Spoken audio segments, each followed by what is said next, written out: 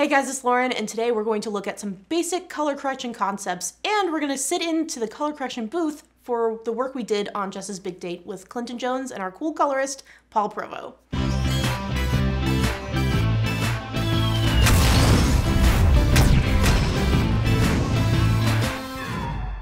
Hi, I'm Paul Provost. I'm the colorist on the short and on this series. I've been doing color professionally full-time for about 10 years. So we know Paul from Video Game High School Season 3, where he did fantastic work, and he was kind enough to let us actually sit in on one of the sessions and record him talking with me and Clint about the color we wanted for Jess's big date. So first things first, there are two different things we're going to talk about today, color correction and color grading, and they're actually very different.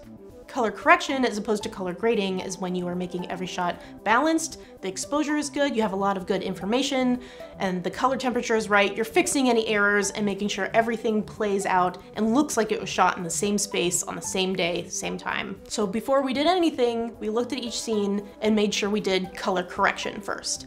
And what about color saturation? Is she too warm there, or do you like that? Yeah, I think this is too warm. Yeah. Too warm and saturated? So this first meeting is determining each look for each scene so the colorist can take that basic vision and apply it to the rest of the short. We're pretty close here, and it's just a matter of me fine-tuning and matching. Yeah, I agree, Lauren. What do you think? I like it. Now, choosing a look for your film doesn't happen just in color correction. Me and Clint had talks about this in pre-production early on. We wanted a James Bond feel, Skyfall, the bar scene with Severin and James Bond, which you can kind of see it influence on. So the colors and stuff like that we talked about beforehand. We baked a lot of it into the lighting, and we made a lot of decisions pre-post-production. So even though me and Clint had a very distinct, established look that we had on set, we shot at a very flat color profile. The importance of shooting in a flat color profile is that you get all the visual information that's available to you. So here's a quick before and after. This is the raw image file, and this is the color corrected image file. So you can see in the raw image file that there's a lot of information. It looks very flat, but it allows you to manipulate almost every single part of the image. So raw profile allows you a lot of creativity and flexibility and options in post. Now, if you don't have a camera that shoots in RAW, there are a lot of options for you out there. One, you can go into the menu and start changing the contrast settings and sharpness. You want to bring contrast and sharpness down, or you can download firmware like Technicolor CineStyle or Magic Lantern, but it allows the camera you have to shoot at the flattest way possible.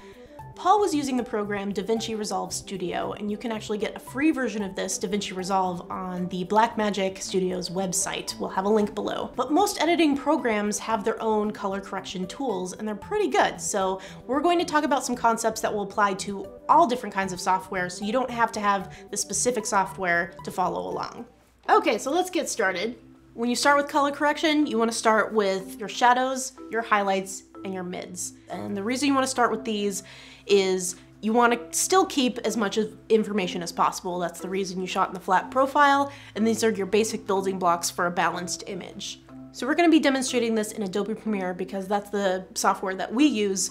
So I will go ahead and start on the sliders here. Our screen here, you see all the blocks are kind of grayish, they're kind of muddy. We want to accentuate those a little bit more. That looks a little bit nicer.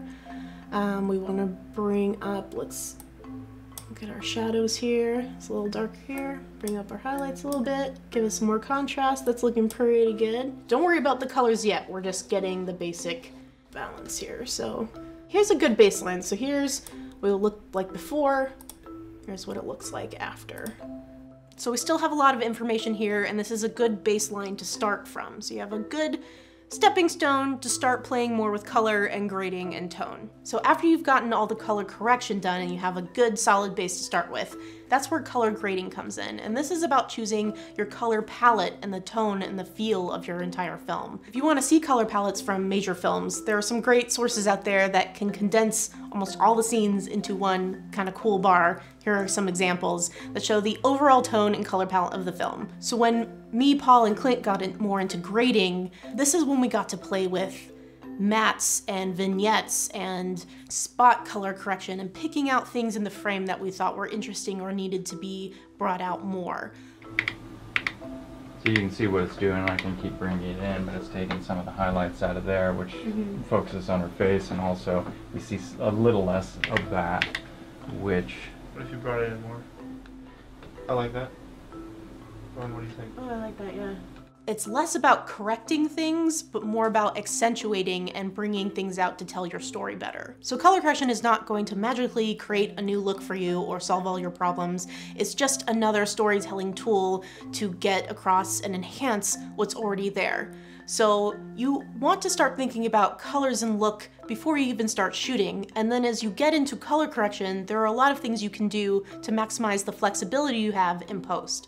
So as we said before, you can shoot on a flat color profile that gives you a lot of information, and then when you start color correcting, start at your baseline, which is shadows, mids, highlights, and get the right balance and exposure, and then start looking at skin tones and get that nice, even, good, solid look. And then from there, you can start going into color grading and creating the more emotional tone and creative feel of your stories. We're going to go into color grading later on, and we've heard you've asked about LUTs, lookup tables, preset looks that can do a lot of the heavy lifting for you. We're going to get into that, but for now, take these suggestions on how to create a baseline good image and then start playing in color correction and have fun and see what you can do.